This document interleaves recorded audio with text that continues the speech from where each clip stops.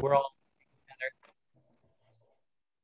But for today, I might just go through them. I'll just go through the motions. And if it seems a little distracting or a little disoriented, it's just kind of out of not enough planning on my side, but I'm happy to at least do it. And maybe next time we'll all have the same bottle and the same jars.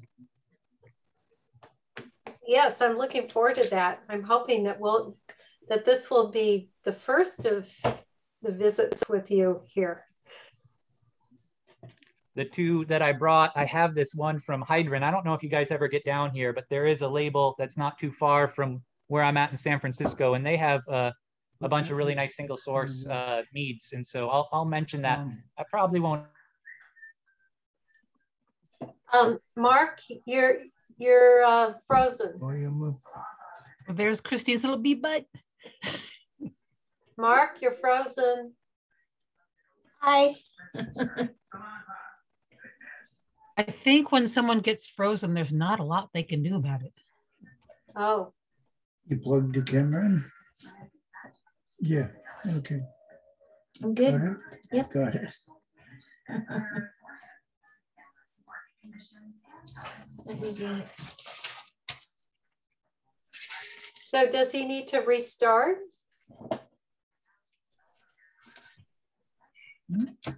Hi, Eva. Good to see I don't know you. the answer to that. In the past, they've just eventually become unfrozen.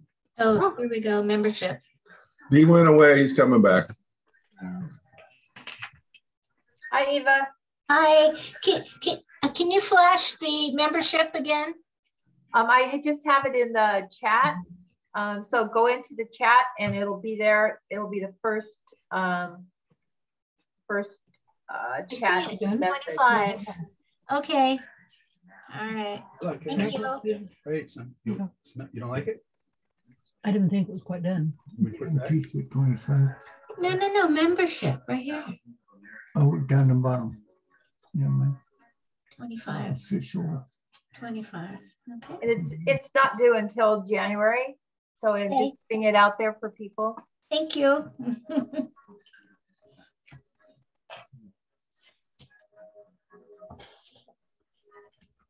Y'all have video on me? Yes. Okay. You're back.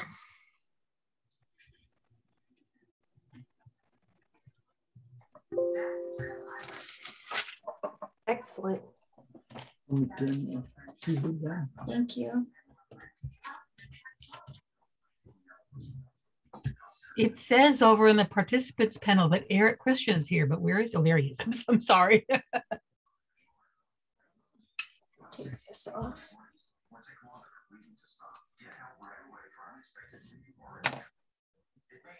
So maybe this is the quintessential apple harvest week or handful of weeks is now I've sure been picking them off a few trees here, but we only got a dozen or two. We didn't get much of a large, we only have a couple, neighbors only have a couple trees, but I have had a few friends that went to an orchard to go through the motions.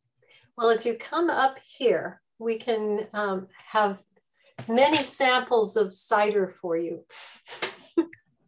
Janine, I was reflecting on when I was just a young person in New York. I was small enough that I was the youngest of 3 kids, and I would be sent up into the tree to shake it.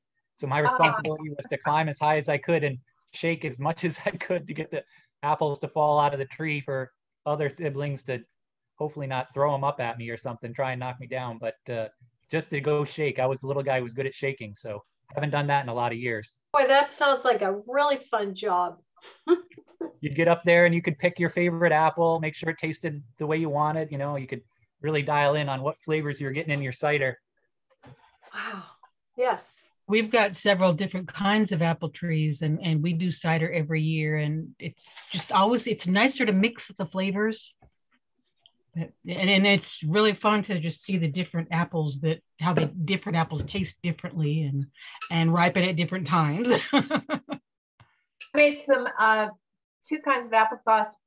One was the flesh was pink, and as I cooked it, it stayed pink. So I have pink applesauce and traditional yellow applesauce. Really good. Put in the freezer.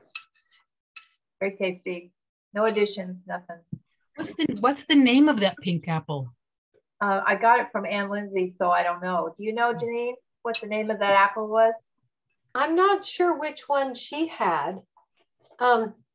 There is a famous one that has pink flesh. And it's not Pink Lady, but Pink Pearl. Pink Pearl. Pink Pearl. Thank you. Pearl. From that's an Eder variety. Right. It's very tasty, very sweet. Didn't add anything to it. Where I went to my undergrad, we had one of those dispensers. They're like a food dispenser, typically for sandwiches or other types of food, and they filled it entirely with different types of apples. New York, Ithaca. So Cornell had such a pride in their various that they put it on display, so you could go up with a, I don't know, 50 cents or something, would buy it, and you could buy 6 different types of apples. And we'd also do interesting that New York, as an undergrad, we were doing tasting combinations. That early in life, I was interested in how you could pair it with mostly just with cheeses. Like you'd have a different cheese for a different apple, and we'd cut them all into different slices and go through it and think that we had a conclusion, but usually just ate a bunch of cheese and apples and enjoyed them all. I'll pour you some. I don't know if you want the bottle to show off. So it looks like it's 6 o'clock. Chris, are you ready to take her? Sure. I'm sure that for the next few minutes, we'll have several people pop in and out, and Cheryl will let them in. I'm Chris House. Eric's here, but he's a little under the weather, so I get to be the president today. Ho ho, you have to tolerate me. Thank you everybody for coming. We have a great speaker. We're lucky that Janine made the inquiry and Mark said yes. So look forward to pretend drinking mead, but we'll learn how to make it. I'll just tell you a little bit of how we're gonna work our meeting tonight. We'll have a little bit of business, and then Janine will introduce Mark, give a little bit of CV for him. Then afterwards, we'll have a little question and answer about the presentation, which will be a little more than an hour, perhaps in that category of time frame. And then we'll have our regular beekeeper Q&A. And then when we're done answering and asking questions, we'll be done for the evening.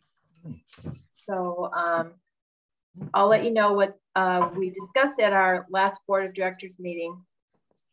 Eric, our president, made and created some really beautiful certificates to thank the Eureka Natural Foods and Ace Hardware for their rounding up program that they presented money to us. It was at least $3,000 for Ace, and I can't quite remember the number for Eureka Natural Foods. It was closer to 4.5 or something, wasn't it?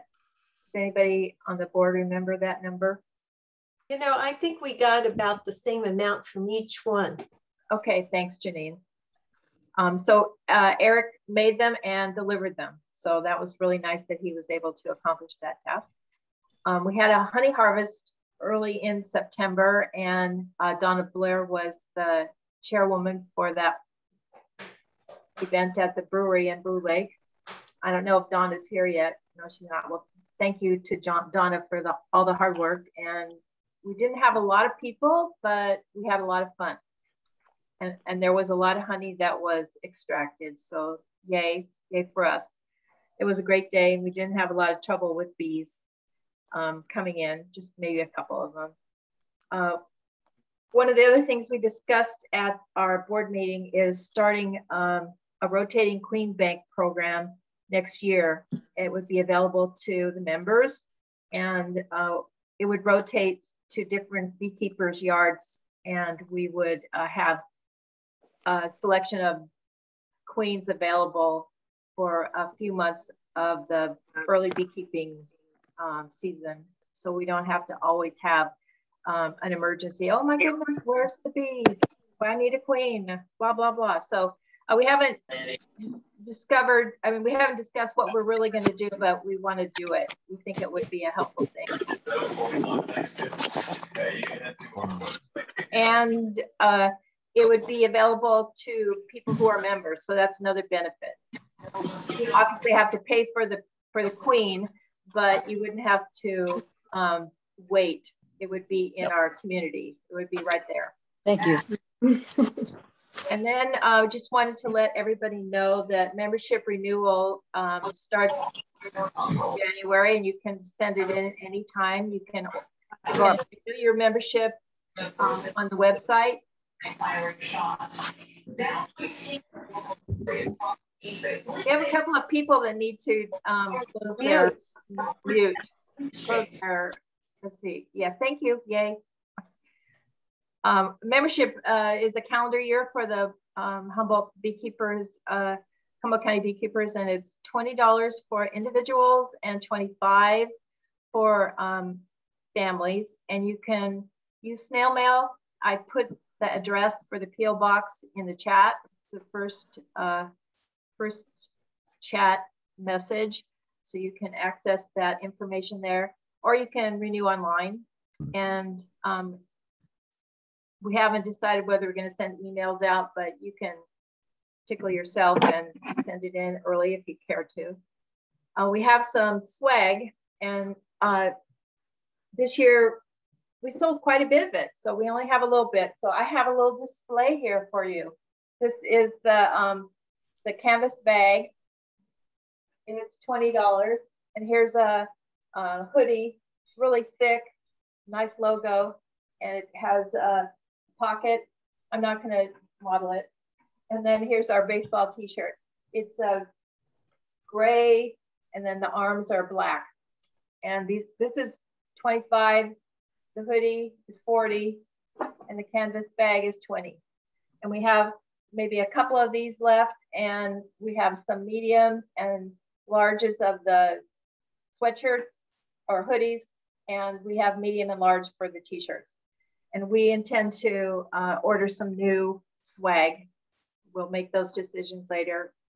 You guys have any ideas of what you'd like to have, be sure to let us know. Send it to the Humboldt Beekeepers at gmail.com. And let's see, we're going to have, the board of directors is going to have an annual planning session in maybe a week or so. So if you guys have any ideas of what you would like to see for speakers next year, be sure to let us know.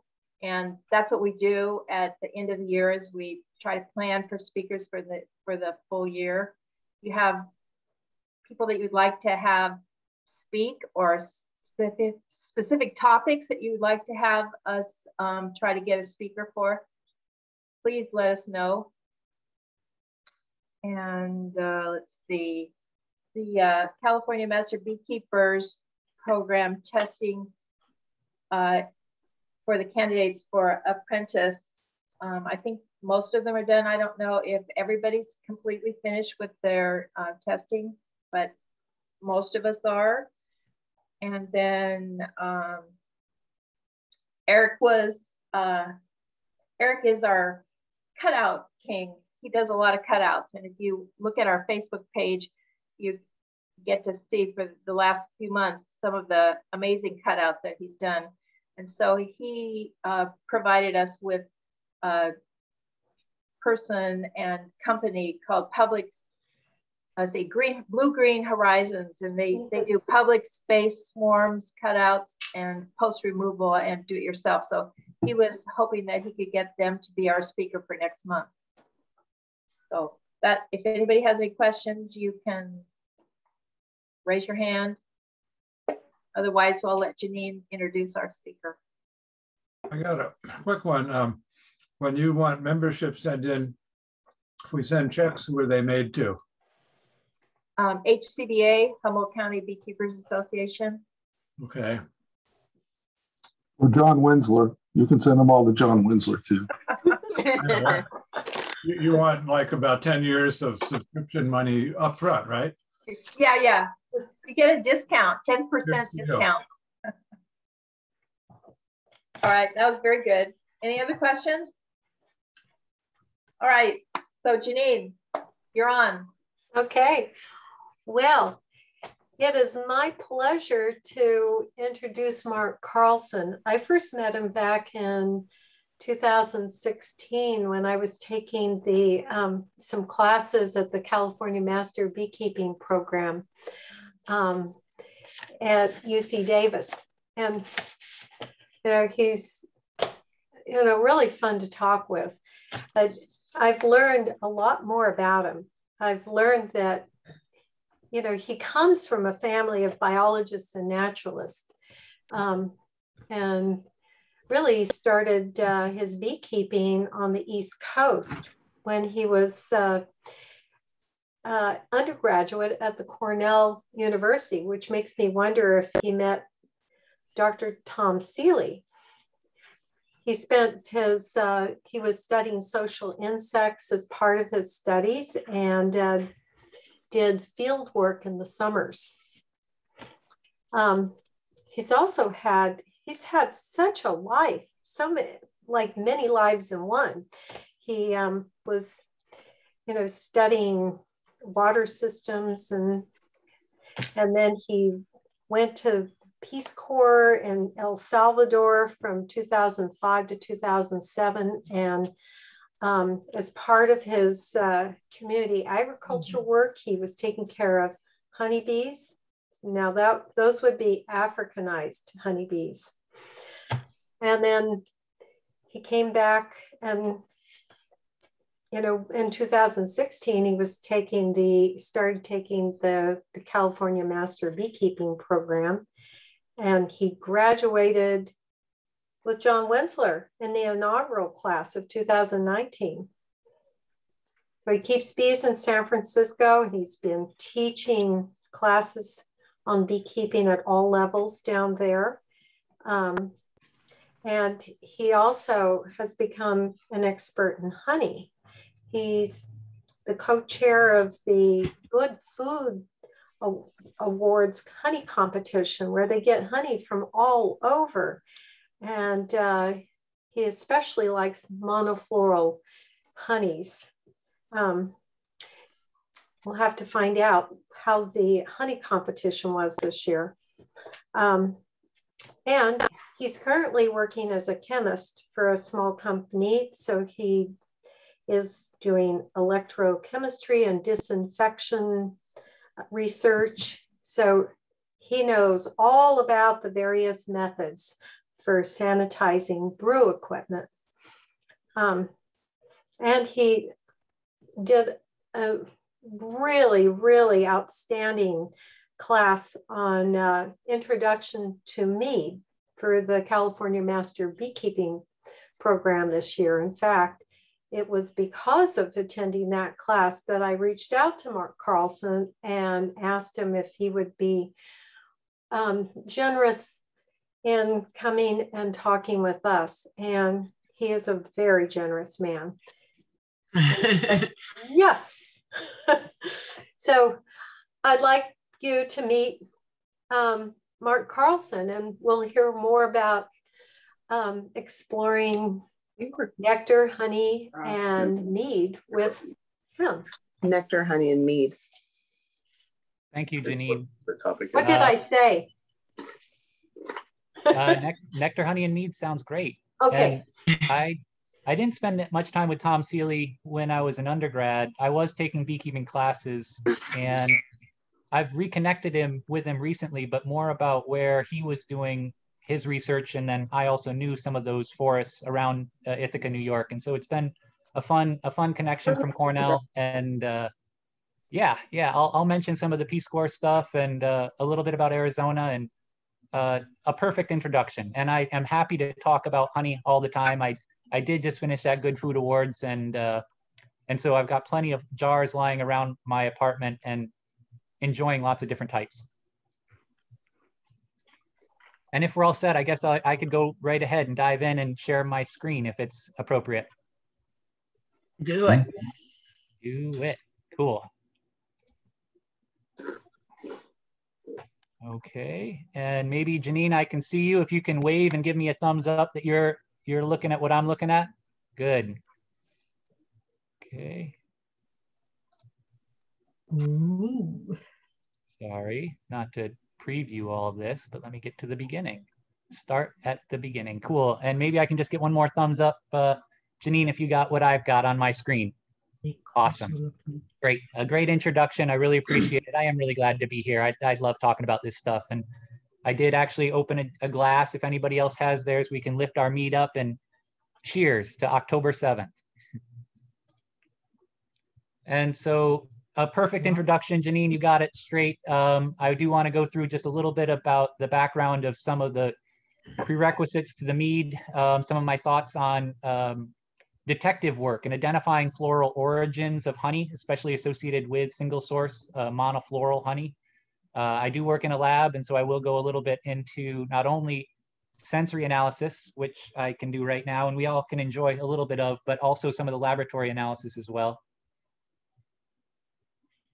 And then I'll end on brew equipment, which, as Janine clearly said, I do spend a lot of time thinking about why bacteria don't die when I want them to. They're tough and they're confusing, and it's a fun, maybe like brewing mead is also somewhat less predictable than you might guess. And so that'll be the segue into mead and mead production. Mead making would be thinking about sanitization, which I'll bring up at the end.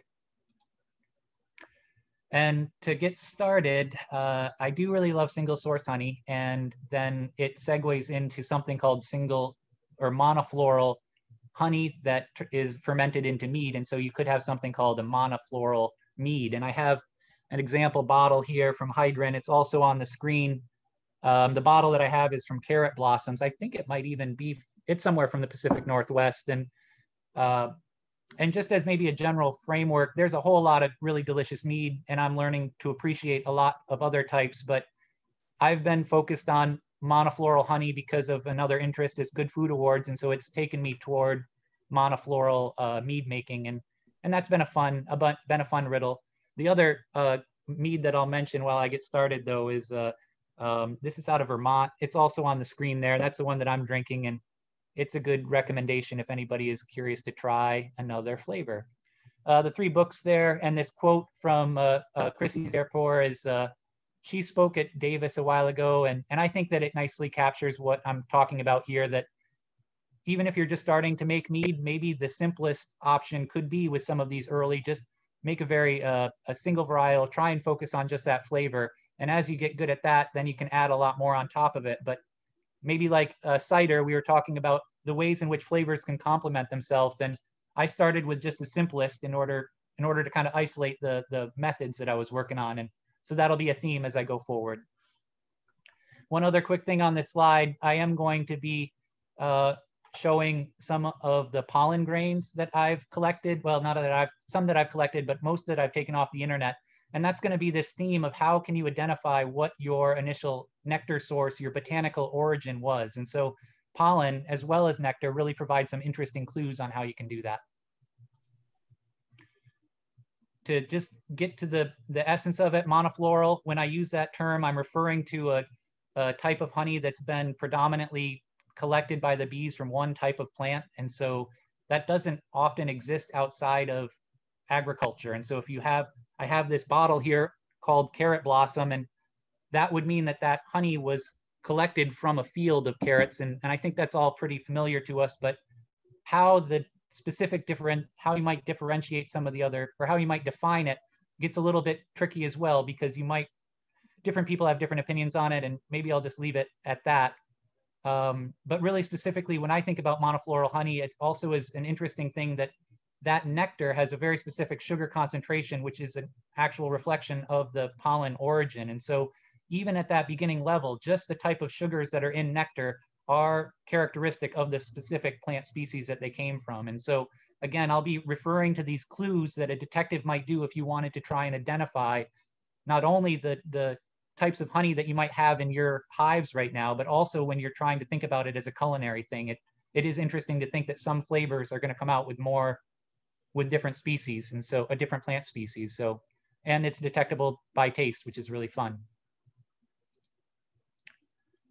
as Janine mentioned, I do have a background. I have a degree in ecology. My brother and sister are both ecologists, and my dad is a fish biologist, and my mom is a naturalist, worked in public school. So 2012, I was doing field research with my sister. She studied evolution and ecology and evolutionary biology, and she was doing her field research, her postdoc work in South Africa. And so she was looking at a very specific type of protea flower, and it was up on the top of this mountain. And I've been doing that type of thing my whole life, and so it feels pretty natural. But in the context of this talk, it really just is a good example of not only do insect pollinated flowers have nectar that is specific to them, you can actually identify the type of plant from the sugar concentrations if they're bird pollinated or bat pollinated. And so flowers that are bird pollinated and bat pollinated typically have a higher volume because they're bigger animals, but also they have a more dilute, they have a lower concentration of sugars. And so again, we're just kind of re-emphasizing this idea that a lot of these characteristics are traceable back to the plant origin. My work in El Salvador, I had a really good time down there. I was an agriculture volunteer, and El Salvador is a very densely populated place. It's got a lot of people, and so the landscape is very modified, very anthropogenically changed to accommodate all of the mostly sustenance agriculture, a lot of corn. But the cool thing about bees in El Salvador is that people also are quite the tropics. You can grow a lot of really interesting fruit, and so horticulture and fruit production was also a big part of life down there. And the ways in which bees were used is a lot of fun for me to think about. And so specifically, I grew this one type of tree in my yard, the cashew tree, and that's called the Marañón. And the bees also like that. And the other plant that I have that my bees also, I was doing some pollination work with bees and another crop, which I didn't label it here in this picture. I don't know if y'all can see it, the picture on the bottom with the big red berries, that's the clue.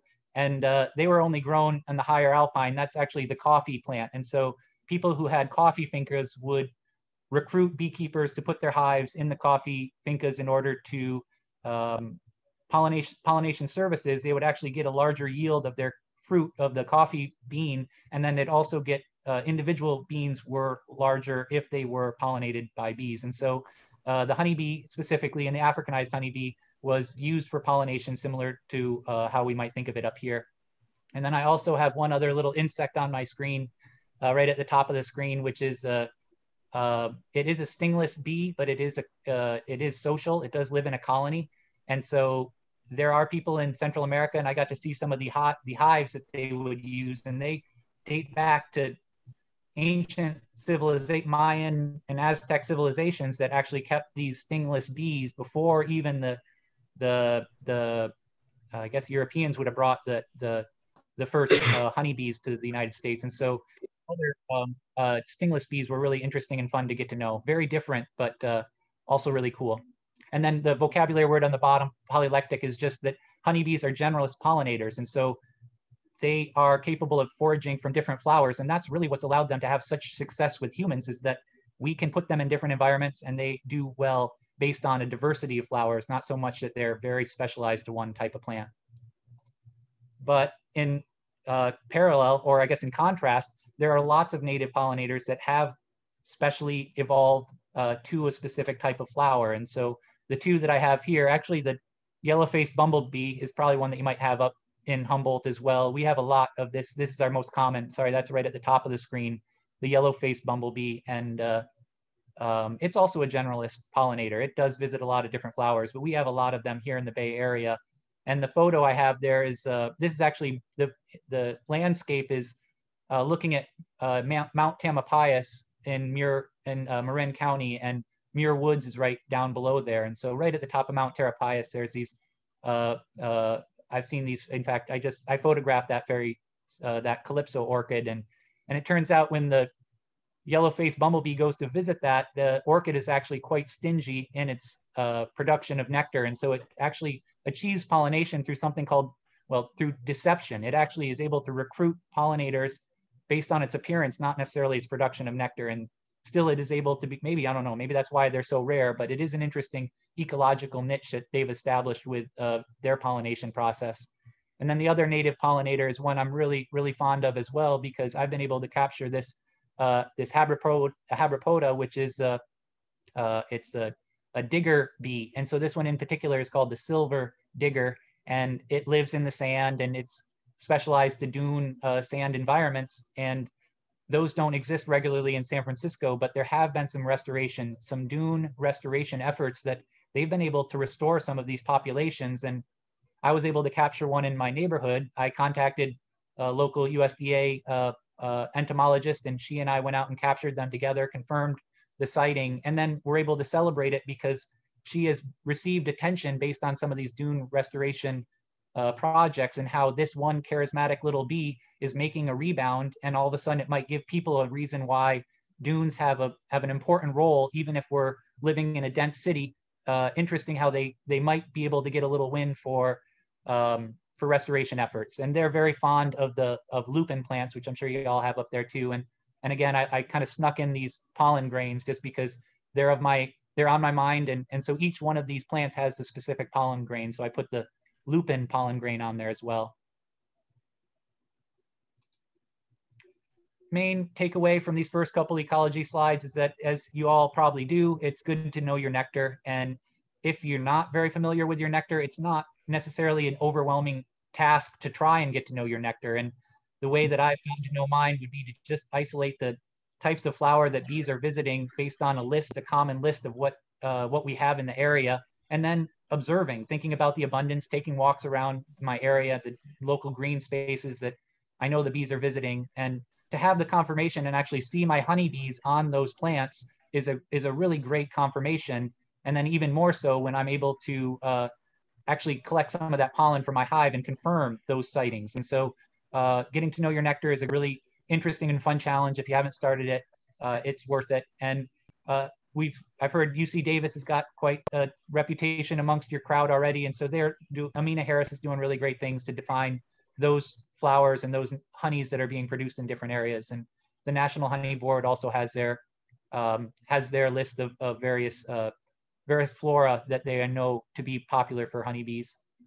And then maybe one other quick thought on this is just that we do have various types of, we have different regions completely across the other side of the country. We have citrus growing in Florida, and those are identical in their botanical description, but sometimes it's the moisture and the seasonality and some of these other qualities that might make the honey slightly different. And so it's not just purely nectar that defines your honey, even though we can agree that it would be the vast majority of the flavors. If you're talking about a monofloral honey production, you can define a lot based on the species, but there's also something to be said about the geography or the actual location where that plant was grown. Nothing much new on this slide for y'all. I think that we can all agree that we know nectar to be quite dilute. It's got a lot of water in it. And so that small pie chart is just to show that 75% of nectar is water, and the bees carry it back to the hive in that concentration. And then they pass it to each other through trophallaxis. They put it in their mouth parts and then share it with another bee. And in doing so, they're evaporating some of that water, they're dehydrating some of that water, and maybe some of that water is consumed, but it's also just the process of maybe like a cow chewing on their cud. They're moving it around, they're passing it back and forth. And in doing so, they're also introducing kind of their own suite of enzymes and microbiology, bacteria. And so all of those things are really interesting in that they are then expressed later in the actual honey. And so once the bees have dehydrated that nectar down to 18%, that's when it gets capped. Again, a story that I'm sure we're all mostly familiar with. And yeah, I think that's all I'll say about ripening honey.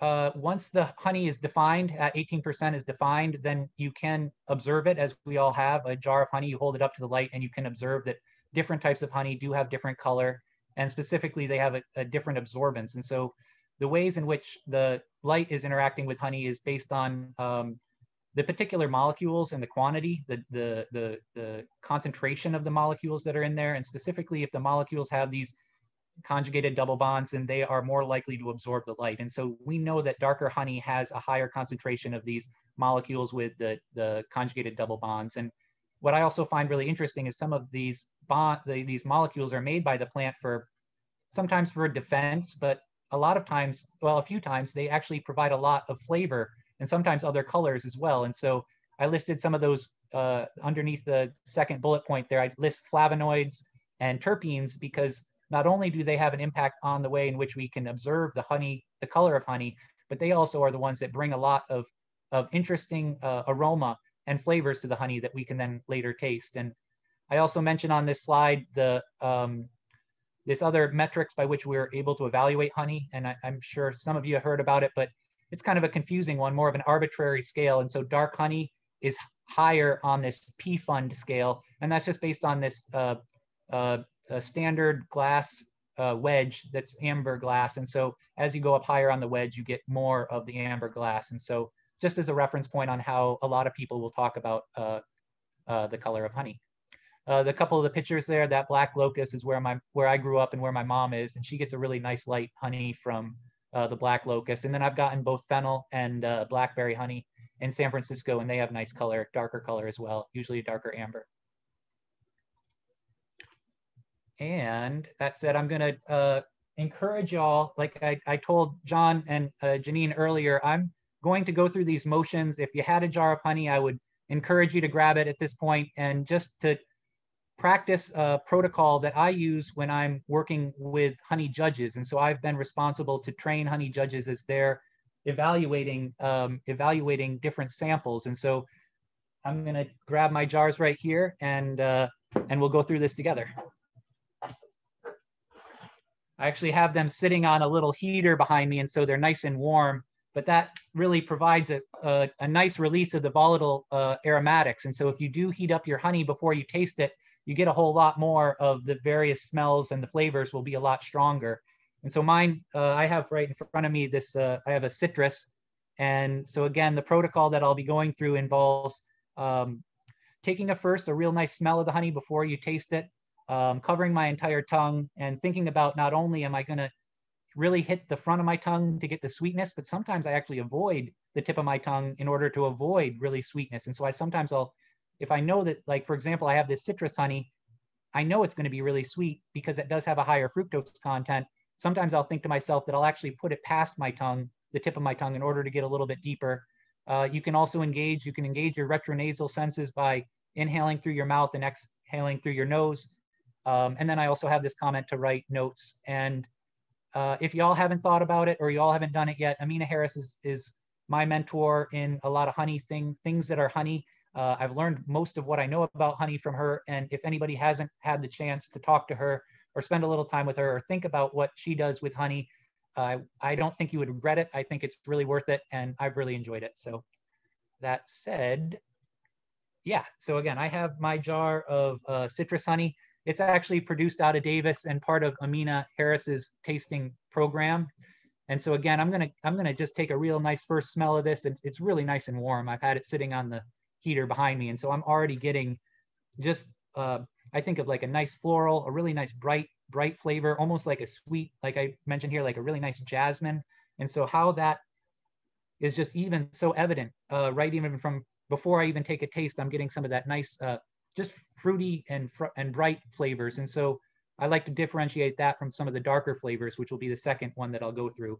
And again, mine is a real nice liquid, a nice, real clear color. It's not an amber at all. I call it a blonde. And I'm just gonna go ahead and go for a taste. If y'all have one and you wanted to join me, that'd be fun. But otherwise, at least you know, you've at least seen me do it. I'm demonstrating. And then a lot of the aroma can be verified by the taste of this kind of monofloral citrus honey. It's got just a whole lot of sweet, a whole lot of nice mellow, but I think of fruity and crisp. I really like, Amina once mentioned that sometimes she gets a little hint of anise, and anise is a flavor that I'm really, really fond of because of my fennel plants. And so that's a great example of not only getting some of the sweetness, but also then engaging in your retronasal, thinking about a little bit more of the aroma that you might be getting from the honey after you get past your tongue. And interesting enough, I really warmed these up, so they're really liquidy. And anyway, for better or for worse. I do also mention here this 38% fructose, and I'll go into that just a little bit more, but maybe the reason I'll mention it right now is because citrus has a higher than average fructose content. That also is a real clear, easy first order flavor. If you put it in your mouth and the first thing you think of is that was really sweet, there are honeys that aren't always that sweet. And so how that fructose content is displayed, is reflected, and you get to taste it is a real easy. I think of the sweetness factor is a little easier to talk about than some of the other retronasal and some of the extra flavors, some of the other aromas that you might get. So my second honey, which if you do have a chance to do a tasting, and I'm sure a lot of you already have, is having something in contrast, and it allows, and I'm sure they do this with wine and all kinds of other interesting things to enjoy flavors of, is if you can allow yourself the opportunity to really compare it to something that's really different than it, it allows the first one to kind of highlight those elements. And so the second one I have, which again has been warming for a while, is I like caramel. I get caramel. Oh, it's great. I mean, I love it. It's earthy. It's not nearly as bright, and it's a lot darker. And so I know this one, I've had it a few times. It is quite a fun flavor that isn't so sweet. And again, this is cardamom, this is cilantro, and it is, I'm going to go ahead and do it.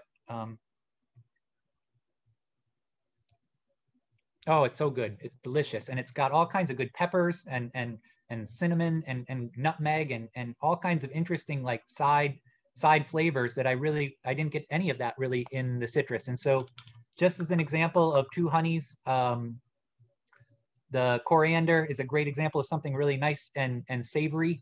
Buttery is a nice flavor profile. And if you all have a chance and you haven't gotten one yet, Amina Harris does produce a flavor wheel, and they're available for sale.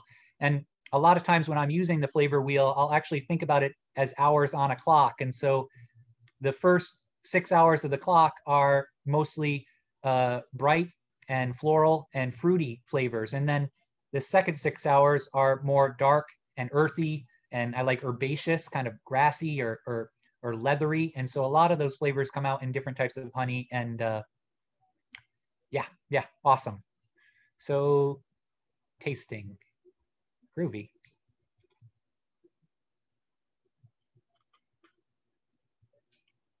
So as I mentioned, maybe one of the easier parts of tasting honey and identifying the different flavors of honey can start with the sugars. And so as you get the different ratio of glucose to fructose, you will get an immediate response in your mouth of what you're getting. If you're getting a really sweet up front, then that's typical, that's definitive of the fructose. And if you're not getting that, that's typical of a higher glucose content. So you can see the different numbers that I have listed here.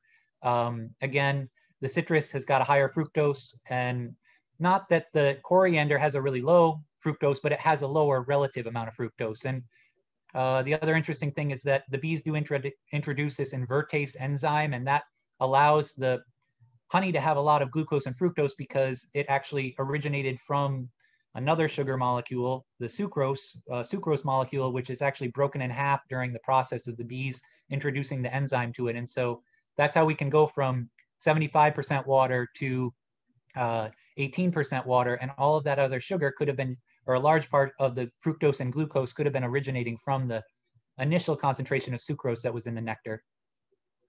I also list two instruments on my screen here, or just one. It's a refractometer.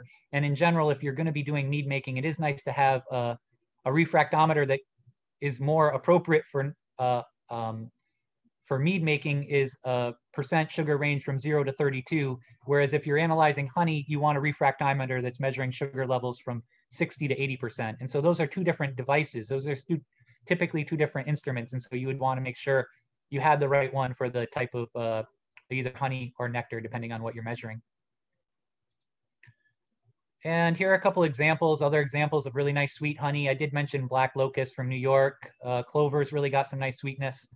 Sage, I struggle with sage. I really do like sage honey, but I find it, I don't know if I'd say it's really extra sweet up front, even though it does have a high fructose content, because it does have a lot of other, maybe it's got like these other flavor compounds that make it really interesting and complicated. And so, but in general, rule of thumb, higher fructose content is a lot sweeter.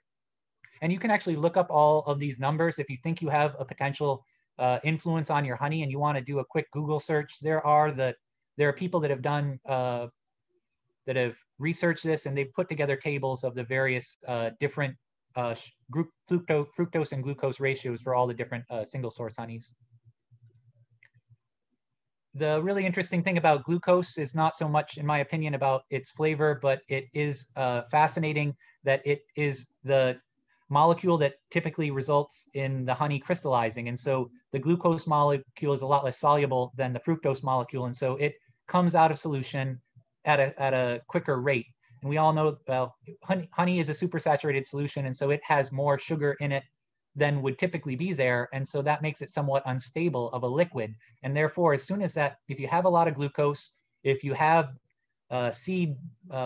crystal seeds, things that the crystals can grow on, and sometimes I just don't filter my honey very much. And so I often get crystallization, partially because of the glucose, but also partially because I've got a lot of other small particulate in there that the sugar crystals can grow on. And so I've looked at this. I like glucose molecules. I've thought about, I work in a lab, and so I did talk to my supervisor, who's a photophysicist. And so he reminded me to look at glucose molecules under polarized light. And if anybody is a science teacher or wants to look at glucose molecules, you can make a little slide, and using a little polarized lens, you can actually get this really beautiful rainbow effect of glucose. And so in addition to its crystalline structure, it also has some photo-optic kind of cool properties that are just interesting and fun if you're so inclined. And the other really, I guess the other major analytical thing with honey that I've gotten into lately has been pollen. And pollen does have a lot of flavor if you eat it straight, but in general, it's not a huge influence on the honey flavor. The reason that I'm really excited about pollen is that you can isolate and identify it from a honey product. You can isolate and identify it from your hives when they're bringing it in. If you have a pollen trap, it's really easy to just set. And I have a photo, and in this slide here, you might see that I do display my preferred pollen trap. They're really inexpensive, and it allows you to do kind of a quick check at any point in the year. I just throw it on there for an afternoon, collect the, maybe, I don't know, I only need a dozen or two pollen grains. And in addition to looking at the specific nectar, or looking at the specific plant origin, I have gotten really interested in thinking about nutrition of bees and how you can do a qualitative check of that pollen by just determining the diversity of pollen that they're bringing in. And so if you look at your pollen grains and the pollen pellets, and they have, sometimes I think of it like the diversity. If I can see 3 different colors or 5 different colors that look like different types of pollen pellets, then that's a really good indication that your bees are foraging from various different plants. And that's a good sign that they're also able to get kind of a balanced nutrition. I guess I was thinking of a cornucopia, like a holiday Thanksgiving cornucopia of like various different things all kind of lumped together. And so when I harvested some pollen a week or so ago, I was really glad to see that diversity, see those various different types. That oxalis. So I've seen the bees on eucalyptus and definitely on fennel, and I have gone hunting for the fennel both in my honey and from my bees. And then oxalis was a little bit more of a tricky one, but I did have some curiosity because we had such a prolific springtime bloom of I don't know, it looks kind of, it's like a false clover. I don't know if I'm explaining that very clearly, but the yellow flower on my screen is a real popular one. It's an invasive species. And really interesting too, all 3 plants on my screen, none of them are native. And so I've been thinking more about what the role of non-native species can have on my bees. And the honest truth is it's significant. There are more non-native flowering plants than there are native flowering plants in my vicinity. And so I'm thinking a lot more about those non-native plants, but not necessarily in a bad way, but thinking about how they also can fill out the annual calendar for nectar sources. And I think about them, celebrate them in somewhat of a similar way as I would with the native plants, knowing that they unfortunately also typically outcompete and make it so that there are fewer native plants available for the bees. But I still like it in the context of nutrition and pollen supplies. And then I also mentioned here in the upper corner of my screen, there are a few organizations that will do this analysis.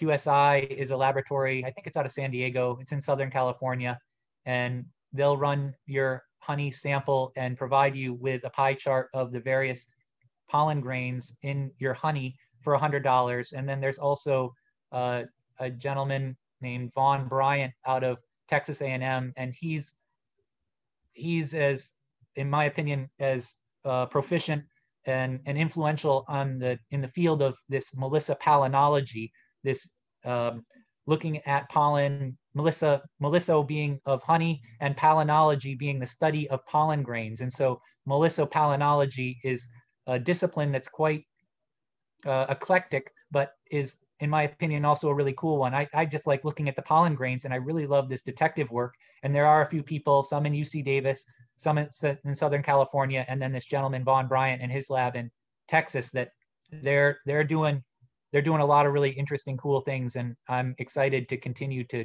communicate with them when I have a few new ideas and questions.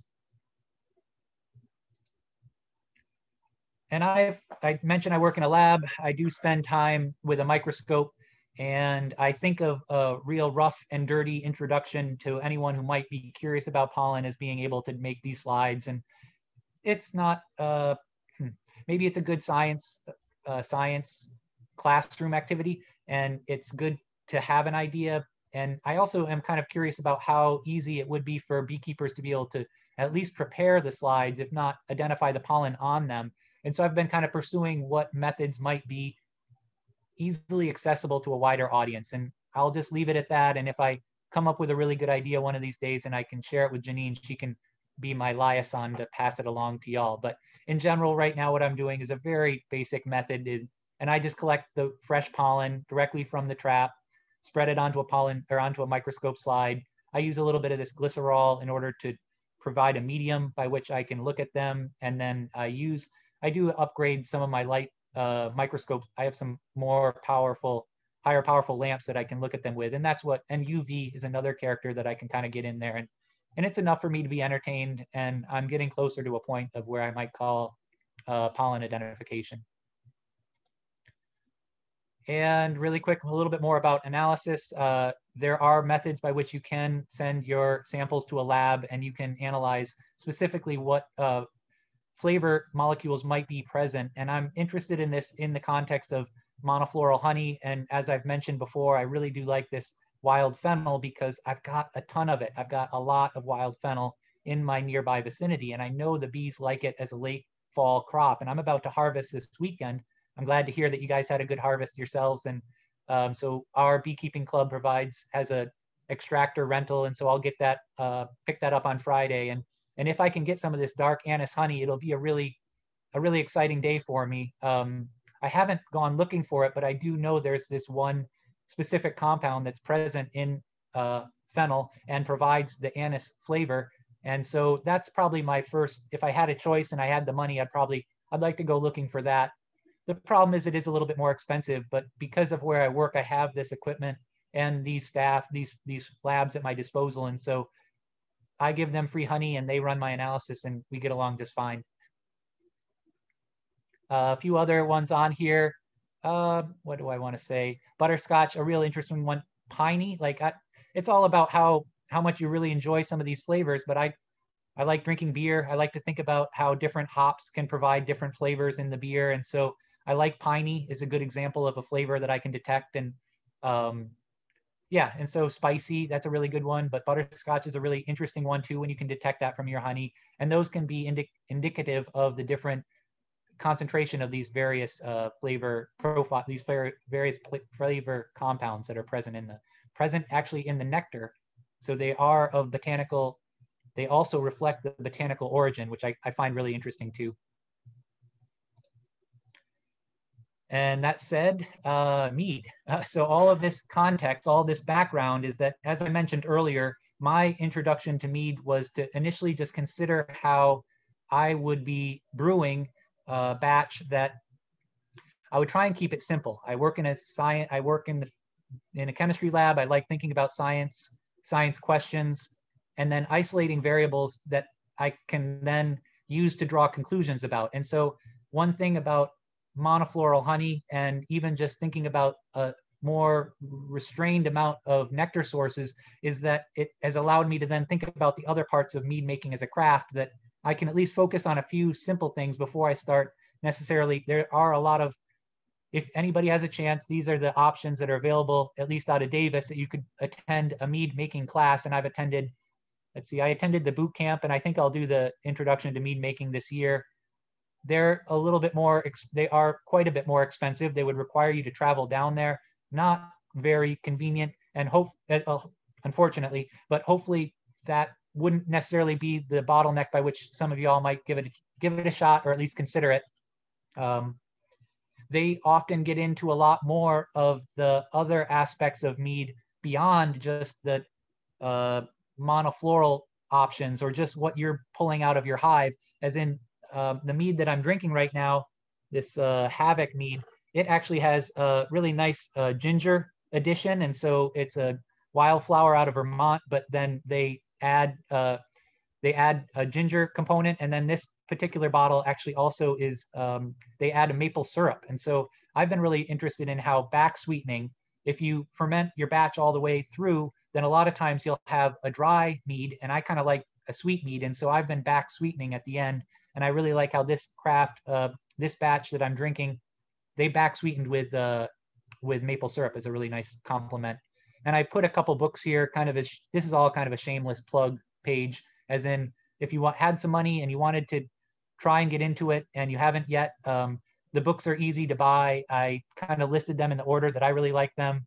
And I don't think you'll regret it. If you spent 20 bucks on some of these books and they sat on your shelf, they've added a lot to how I think about my own batches of mead. And they've also really allowed me to dial in on the parts of the protocol of the method that I really like the best.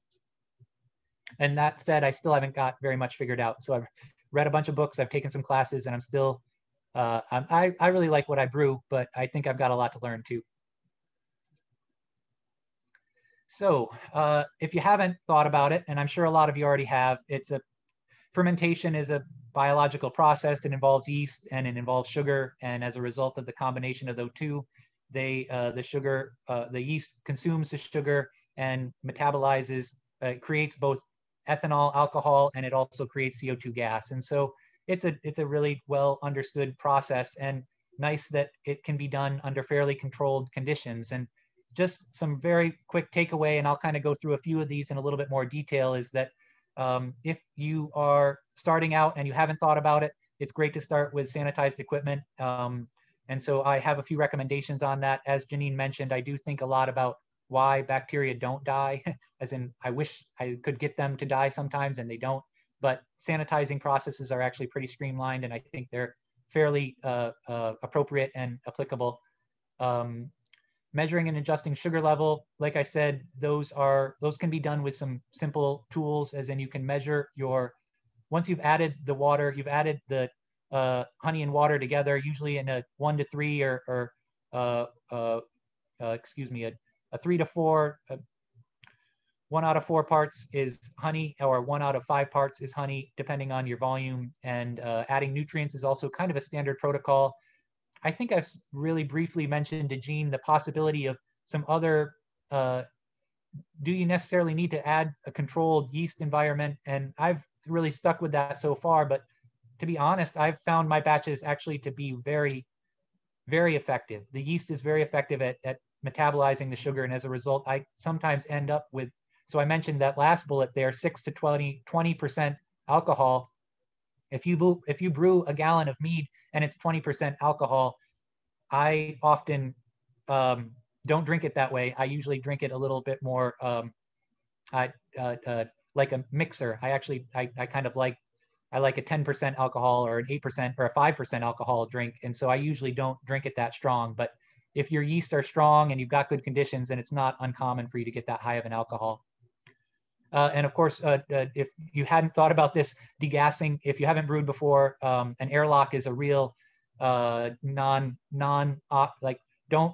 think you'll get away without an airlock, because it actually is really dangerous to have that high of a pressure in a glass container, because it can break and be dangerous. And I've noticed this when I've tried to bottle earlier, and maybe there's a handful of you that are brewers and you've bottled a little earlier, and then one night in the middle of the night, you're hearing what you think are bullets going off in your garage, and it's the bottle lids snapping off because of the pressure. And so I typically use metal snapping lids, and I'm really glad that I haven't ever had an accident with high pressure, but I have had my bottles get higher pressure than I need them to be. So interesting to think about what the gas release actually does have a fairly important impact on the mead. And timing wise, interesting enough that I kind of find that I'm not usually over fermenting. I usually like the residual sugars, and so I don't always run it really long. I don't like to think of overcooking it, but that's kind of a preference, a personal preference. And like I said, I'll kind of go into a few more of these details on the next couple slides too. Real general, what I kind of just mentioned there, that as time goes on in the fermentation process, the sugar is consumed, and so the sugar level does decrease. And then as the yeast are consuming it, then the alcohol increases. And so over time, we have those two options, those two things switching places. And then I also do an aeration step right at the beginning.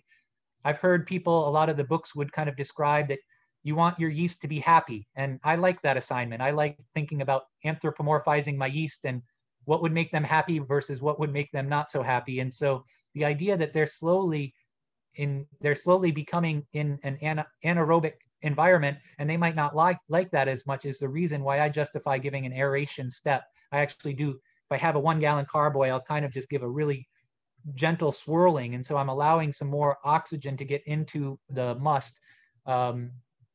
That's not necessary, but it's something that I've been more interested in lately. But again, how you take care of your yeast is probably as different for each beekeeper, how they take care of their bees. And so I'm one who likes to give my yeast as much as they need at the first step, so they're able to carry the process all the way through.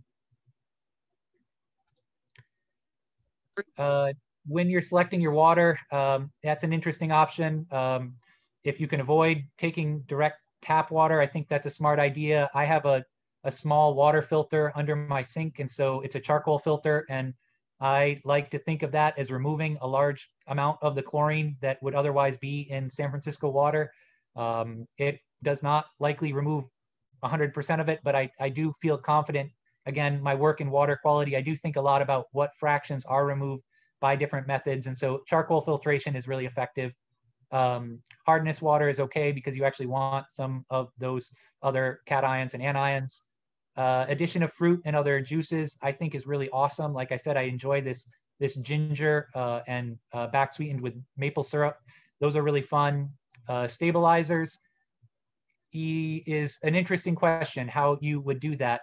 The can that I'm drinking right now, this one for Vermont, it very clearly and evidently says that it does contain sulfites. And so sulfites are, they're used for various purposes, often as an antioxidant, as in they can reduce the oxidizing conditions. And that can be a big impact in wine making if you've ever done that and used sulfites for that, or possibly considered why you did not want you did not want sulfites in your wine. And so really interesting chemistry, also very interesting politics, very interesting how people have chosen to go one side or the other of sulfites. And I am going to mention it briefly today, but mostly under the context of the chemistry justification, rather than saying that I'm a proponent of sulfites or not a proponent of sulfites.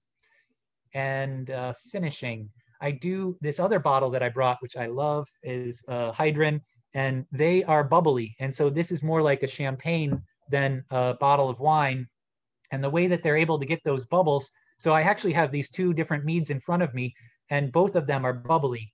The Vermont mead is back carbonated, as in they introduce carbon dioxide, they force it in there, and then they can it. And that allows the beverage to also be bubbly and fizzy. But if you add a little bit of sugar, a small quantity of sugar, usually just table sugar, just sucrose, to right when you're going through your racking process of the mead, you can actually get a last little burst of energy from your yeast. And in doing so, they introduce carbon dioxide into your final product. And so the way that the Hydrin, this champagne mead, they really describe their bubbles as being really delicate, like a champagne bubble. And I really dig it. I'm not sure that I've done both options. I like back carbonation, and I also really like priming with a little bit of sugar at the end.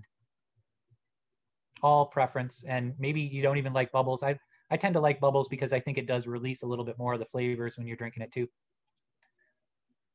Yeah, I like this. And so I've mentioned it a few times, and it does happen to be a professional interest of mine. And other than what the screen says, we know that the bacteria, if they're around, they probably will enjoy that environment. And so that's why I do a sanitization step, because I want to avoid any biological processes, especially microbiological, like bacteria and yeast, that I did not put into my carboy, but were present either in the environment where I was working, or got contaminated, or through the water, or all these other steps. And so sanitization is really just seems like a pretty responsible thing in order to get the most out of the flavor of your mead. And I think I'll go through a couple examples here. Before I do that, maybe I'll go back one slide for those of you, sorry. Sanitization can be the process of both cleaning and disinfecting. And I'm really into disinfection. I'm also really thinking, sorry, on the bottom of my slide there, you can see I've got kind of that flow chart. And so when I think about cleaning, I think of it as a different category than sanitizing. And my best reference for cleaning is that it requires mechanical energy. If you don't spend the time, the elbow grease to wipe off the inside surfaces, then you're only relying on chemical cleaning and sanitizing. And so I think of mechanical cleaning as being a pretty easy, important step, and I always use it. And I like some of the other lectures that I've heard about this. One guy out of Davis who he was providing information on cleaning and sanitizing for their mead making curriculum.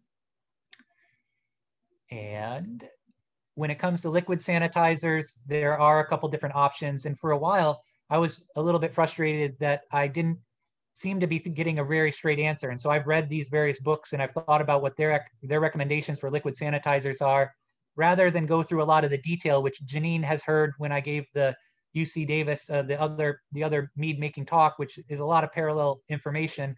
I went through each one of these in a bit more detail. And maybe I'll just say, for the takeaway message, there is one that, in my opinion, kind of comes through, or maybe the first two that come through as kind of the clear recommendations. And so I really like phosphoric acid, and that I should have written out the brand name. It's actually called Starsan, STARSAN. And Starsan is a very readily accessible and a very widely used sanitizer for brewing equipment. And so that's the first one that I listed there. Starsan uses phosphoric acid to disinfect. And then alcohol. If you have a bottle of vodka, or you have access to food grade ethanol, it's in my opinion, it's great because it doesn't leave a residue. Of course, it's flammable and you want to be cautious with it, but just the same way that you're cautious with vodka, that you would want to not expose it to open flame. And the other reason I really like mentioning alcohol is I think how widely we've all been using it as a result of COVID. And so how alcohol has become, especially ethanol and isopropanol, have become household products in a lot of ways that weren't there 5 years ago or 3 years ago. I'm really glad to see how a lot more research has been done, a lot more public health, a lot more education around what those alcohols are used for in the context of sanitization. And so I'll just mention it there. The other ones on my list, I'm going to, rather than go into the detail, I'll kind of move forward. But if there are questions and follow-ups, I'm really happy to talk about those other disinfectants as well. So, and I see that I'm coming right up on 7. So I do have other slides on some of those disinfections, but I think I'd rather go into questions. And if there are questions about disinfectants, I can kind of show a few more slides. But in general, to kind of wrap things up, I really do like this idea of flowering plants, and I really do like the of pollen and nectar being as unique as the plants that they come from. And we often think about how the flowers on a plant, or the leaf structure on deciduous plants, or the needles on a coniferous tree, we can use those as methods by which we can identify that tree. And I love plants because they do that in multiple ways. And so not only is it the type of needle, or the cluster of needle, but or the shape of the deciduous tree leaf, it's also the shape of the pollen grains, and it's also the ratio of sugars that the nectar is produced in those flowers. you're talking about angiosperms and flowering plants. And so I really am excited to emphasize how, if you're so inclined and you're kind of curious, you can use some of these tools in order to backtrack what the botanical origin for either your honey or where your bees are visiting. And whether or not you can do that with mead, I would say it is interesting and unique when thinking about flavor profiles, but whether or not I can actually isolate and identify that, I need to riddle Amina Harris with that kind of question, how well we can actually use the flavor profiles in mead to actually backtrack, like I have this carrot. And so how much does this carrot mead actually reflect the flavor of the nectar of carrot blossoms? And it does. It's just interesting what things might make it through that process. So those are the first three bullets, that the sugar ratio is really important. And then this pollen is a really interesting and useful fingerprint. And fermentation, I've had some success, and I've also found myself not in as much control as someone who works in a laboratory and thinks a lot about having a lot of control. So don't be surprised if you're a new mead maker and you have success on 1 or 2 batches, but the third one comes out in a way that you didn't. And maybe I'd cautionary tale if you haven't done it already. Like I said, some of my less desirable mead products were actually just kind of hoochie. They were kind of high alcohol. And so all I did with them is I mixed them in with a ginger beer, or I use them as kind of a complement as a cocktail rather than as just, but maybe y'all, if you like a stronger beverage, then maybe the more than 15% alcohol isn't necessarily a deterrent, but I tend to knock it down a little bit. And then my final comment there is just that I really do like thinking about sanitization. I highly recommend it. And this star san, and I'll write the name of this in the chat menu so we all have it written down, is my recommendation. If you haven't tried it yet, it's a pretty useful and easy to handle disinfectant. So that said, oh, and these are 2 jars. Maybe I'll end on a Good Food Award story. Beautiful honeys, just such a great assignment. I love working with the Good Food Awards. They recruit honey from all across the US. And we tasted about, we recruited about 50 honeys, and we tasted about 25 in the day. My other committee member, she tasted the other 25. And last year I did a bunch of floral Hawaiian honeys and California honeys. And this year I did all the other states. And so that was just awesome. And the 2 jars here, not only, we don't evaluate our honey submissions by their presentation, but if you look at these 2 jars, they're done exquisite presentation, as in the first jar has been, they actually introduced the jars into the hive, allowed the bees to build the wax, and then they backfill it with the honey of that hive. And the other one was actually harvested honeycomb that is just cut with such like surgical precision.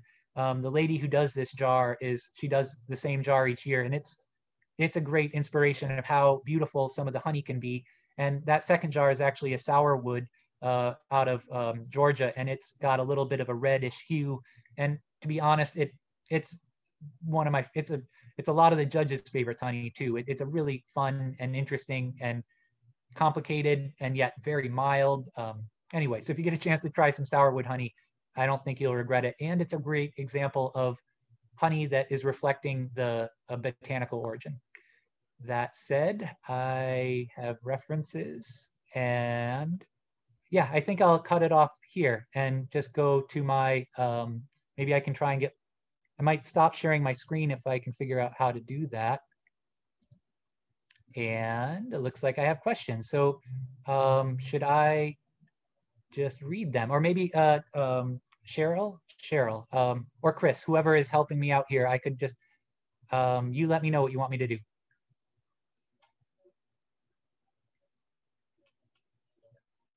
Oh, sorry, Cheryl, I think you're Cheryl's muted.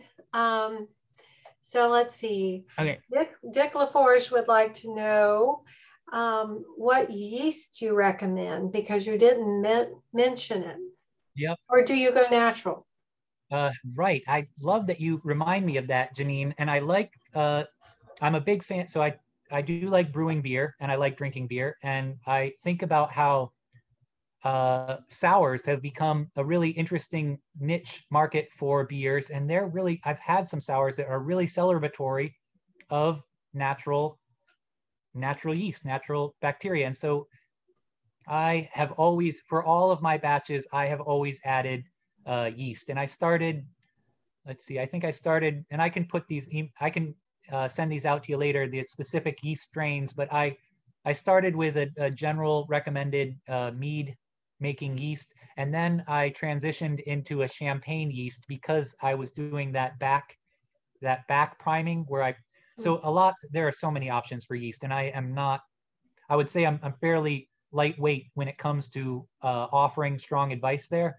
Other than I have not had my yeast inadequate in their fermentation. And so I've only had yeast that have produced and fermented as much or more than I needed them to. And so I can follow up with you, with Janine, with just a first order. Here's a product, here's a strain of yeast that you can get started with. And beyond that, I guess I would really encourage anybody who's got the will to maybe, if you're willing, buy a couple different types and consider how those different types do affect your final product. And from my experience, I haven't seen a whole lot of reason why I would choose a different type of yeast, other than I know some folks have very strong opinions about it. Sorry, great question, not a great answer. And Eric also wanted to know, what percentage of H3PO4 do you use for disinfection?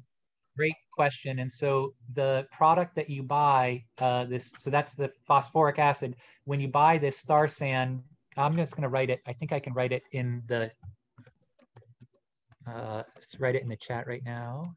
Sorry, everybody. Good.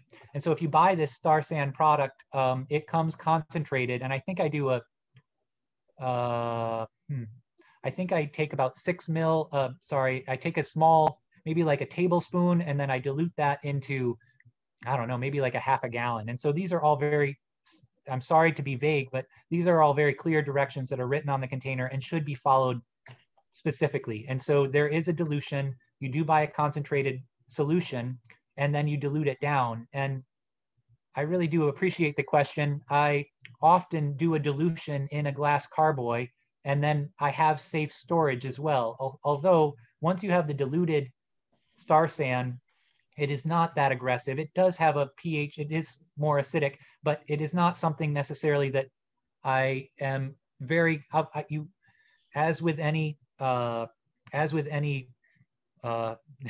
any acidic solution, you wouldn't necessarily want to splash it in your eyes, your mucous membranes. And do you worry about it getting on your skin? And I would. I actually do like wearing gloves, especially when I'm handling the concentrated solution. And because I handle so many acids in my lab, I like using safety goggles. I think of all the other extra precautions that I'm more cautious about, but there is a dilution. It is very formulaic, it is very specific, and I am very strongly promoting that you follow specifically what's written on the label. And Jessica would like to know what kind of microbes can be found in raw honey, she's considering using it to back, or maybe, I don't know, considering using it to back sweetened cider, but concerned awesome. about what I would introduce to the finished cider. It's a fantastic question. And so I'll be harvesting this weekend. It sounds like you all did a harvest not that long ago. I do think of how the harvesting is an opportunity for bacterial contamination, but interesting enough, there's a microbiome in the honey gut of the bees. And so they're actually introducing bacteria into the honey, even within the hive. And so there are it's very difficult for honey, or for bacteria to live in honey because of various enzymes that produce hydrogen peroxide, because of a highly acidic environment, because of a very low moisture environment. It's very aggressive on the equilibrium of bacteria. And so my initial answer to that is typically not very much bacteria that could be problematic in another beverage. And so I would not be too worried about using it specifically for cider. But as somebody who's really interested in microbiology, I'd say it is not void of bacteria. Okay, thank you for that. And Dick also wanted to know, he said, Star San is pretty concentrated, but you only use 2 milliliters in 1 quart of water and use that. I guess that's a statement. Yep, I should have been more, I need to be accurate, and I'm not being accurate. And so I would guess that it is more than that. It probably is more like a dilution to a gallon, a tablespoon per a gallon. But again, I just shouldn't even give numbers. A very small quantity to a fairly large quantity. And again, those directions are very clearly described on the package. And I really apologize. As someone who is neurotic about methodology and procedure, I'm embarrassed to say how poorly I'm giving estimates there. Please don't take my word on it. No, you're good. So let's see. Eric said 75%. No, he just went over that. Tamsin says, thank you so much. This is a wonderful lecture. What magnification can I use for pollen grains? Awesome. Great question. And so I do like, it could be even a high school lab compound microscope. And that allows me to have, so if we think of 40 times magnification, that will get you to the realm of where you can actually see you can see the pollen grains. But if you can do 100 times the magnification, then you're actually able to get a little bit more of the morphology. And so I have a couple different microscopes that I use. None of them are that expensive. And this idea of 100x magnification is good. If you can get more than that, you won't typically regret it. But I don't necessarily think that that would be obligatory for someone who's just curious like I am. And to be honest, I take a picture of it. Sometimes I never even identify it. I'm just like, oh, that was a little red pollen pellet and so cool. And this time of year, and I've got a little spiky ball that I'm looking at, and I'm excited. Even without any of the taxonomy, I'm just excited to see some new shape. And so maybe 1 out of 10 times when you go digging into these pollen pellets and you get them into your magnification into a microscope, or you're able to view them, maybe 1 out of 10 might be very unique in its shape. And it turns out that fennel is one of those ones for me, in that it is oblong. It doesn't look like a little round ball. It has a very unique shape. I can pick it out of 10 other pollen grains if it's all mixed together. And so don't be discouraged if you see a lot of little round spheres and they all look like little round spheres, because there are lots of pollen that just look like little round spheres. But there are some, maybe again, 25% of the pollen that I look at, or some fraction, are different. And maybe that's just enough for me at this level. And so I hope that answers your question. And I really do encourage people who might be curious, or someone who might have an opportunity to show a classroom, or go to a place where young people or anyone who might be interested in it as just a learning exercise. I don't know. So if you all want to brew, you kind of got to buy the carboy. You kind of got to buy the other equipment to make it happen. Do you have to buy a microscope? It's kind of an investment, and only if you're really into the pollen, but I am. And I think if somebody else would be, so even just a little bit more interested than average, it would be an easy investment and can be a lot of fun. Mm-hmm. Thank you. Is oxalis a good nectar / pollen source for the bees? Yeah, great question. And I want to know that. And so the fact that really, maybe the first caveat is that when I think about identifying the nectar of where I live, I use some filters. I know that there's a lot out there, and there's a lot that I won't be able to figure out, or something that either I don't know how to identify or I'm not able to find when I'm walking around. And the honest truth is that if you think about the various plants that are what would be the leading racehorse in the nectar race, and it turns out that there are some plants that just produce abundant amounts of nectar. And so I'm not sure whether or not oxalis is one of those examples, but as I read more about various plants, I do get a sense of, for example, I think it's lavender is not it doesn't produce a whole lot of nectar. And so even though it's a popular flower for bees or pollinators to visit, it's not as, I don't know, it just doesn't produce as much. And so the more I think about botanical origin, and that's why the question I really like about oxalis is, I have thought a lot about oxalis, but I don't necessarily have a great answer to it. But it's interesting that plant characteristics are, you can actually look it up. You can figure that question out. And now that I've been asked it, I'll go figure it out. And if I ever find myself in front of you all again, I'll have an answer. Cheers. And I bet you will. The photo of your eucalyptus is triangle shaped. There are many species of eucalyptuses in San Francisco. Are they similarly shaped? Do you know if they impart different flavor profile? Oh, so good, so good. And I love it because it allows me to think about, not only are we talking about botanical origin down to the species, we're talking about botanical origin down to the family. And so as the question was, are we looking at the blue cap eucalyptus, which is what I think that's what the flower, and I think that's what the actual pollen grains on that slide was the blue cap eucalyptus, which is a giant tree, big, tall tree. And it has this really, the reason that I really like talking about eucalyptus too, is that it has a very specific seasonality to it. It's I guess from, I don't even know, Southeast Asia or something, maybe, or maybe Australia. And so it grows at this other time of year. And so we've got flowers on it, when? Early spring or late fall? Anyway, it seems like it's really out of sync, I guess really early spring. And so it's not necessarily in competition with other plants. And so that's why I really do think of it as an interesting, I think I've even seen it as having really nice white when the pollen pellets come in on the bee's legs. I might even have like a really nice like tan or yeah, almost whitish in color. And so, but again, really good question. There are multiple types of eucalyptus, and my assumption with that slide was that it was the blue cap.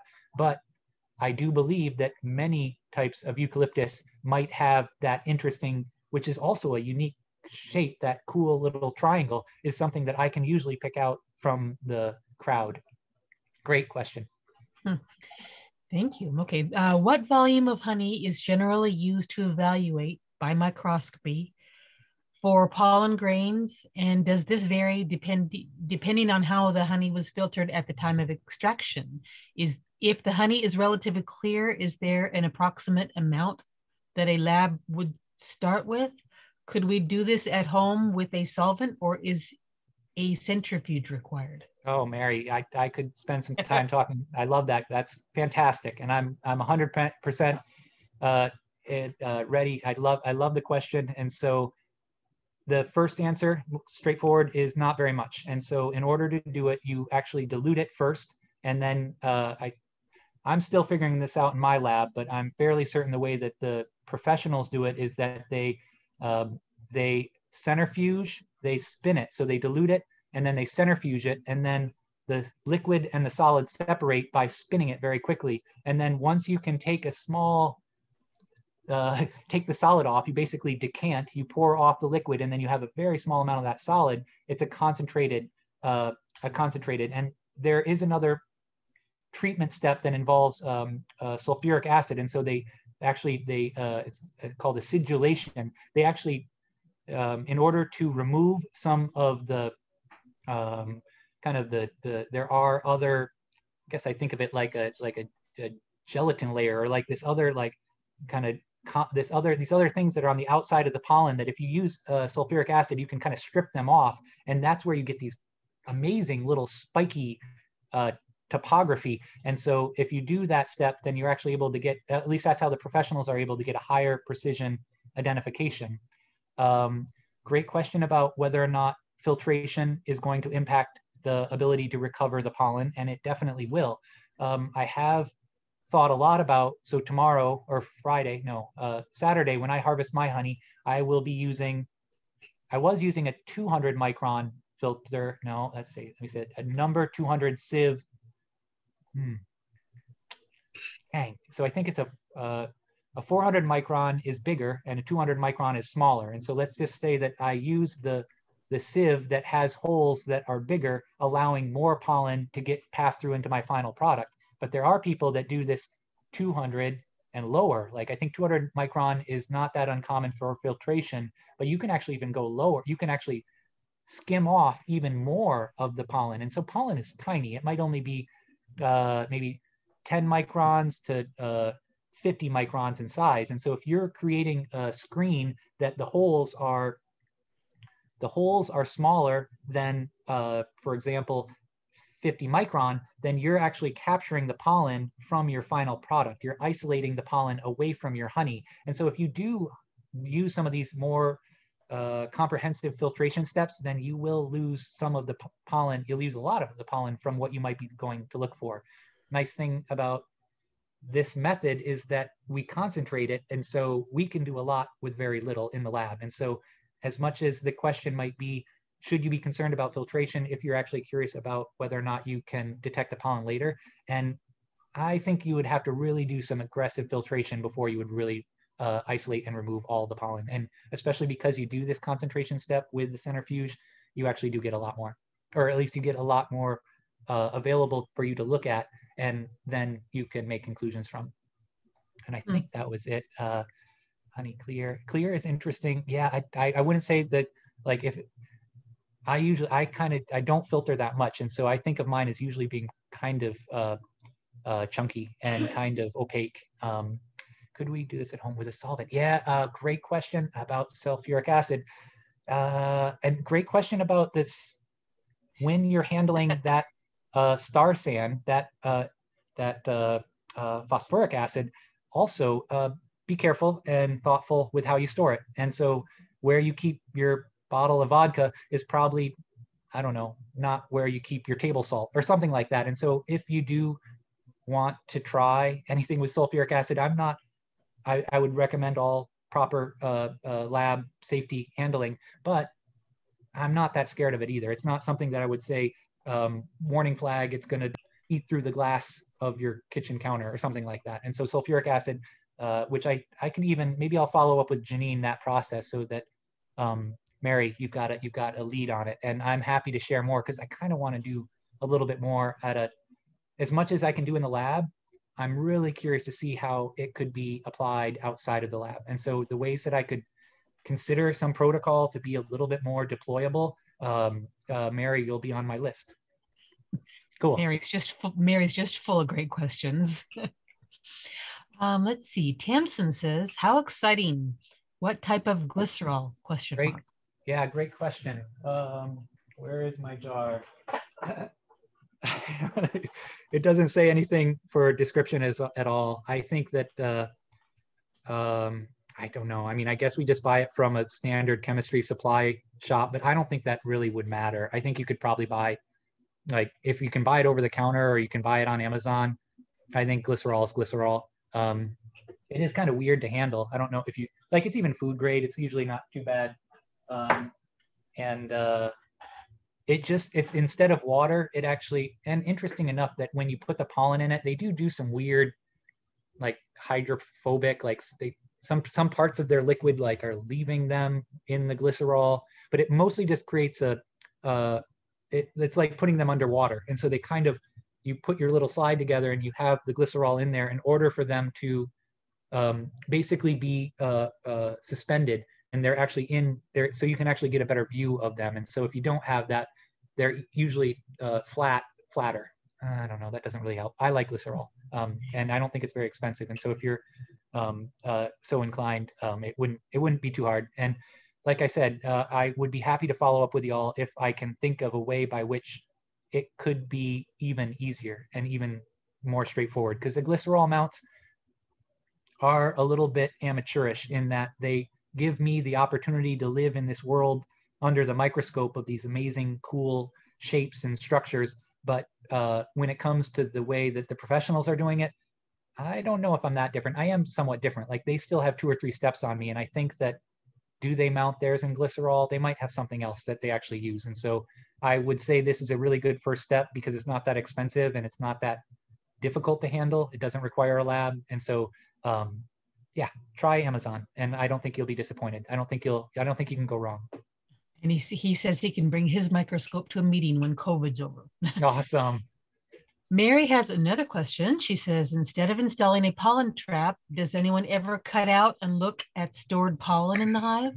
You're killing it, Mary. You got it. And so when you're holding your frame and you can very clearly observe, again, a great opportunity. If you're looking at a frame on the outside of your brood chamber and you're observing pollen storage inside of the hive, you can go at that with just a little tiny toothpick and just scoop that out. And it is kind of bee bread. It's not just the pollen pellets, but it's actually, I don't know, whatever else the bees are chewing on. But there are still pollen grains in that. And the really exciting thing that I think about that question is that you can also be identifying the diversity of pollen based on the color as you're looking at the frames on the outside of your brood chamber. And so if you see only 2 colors, then you can guess that your bees are visiting predominantly 2 different plants for their pollen. But if you see 6 different colors, awesome to think that maybe those are 6 different plants. And the way that I kind of get triggered by that is typically by something that is a different color that I didn't expect, like a really bright red,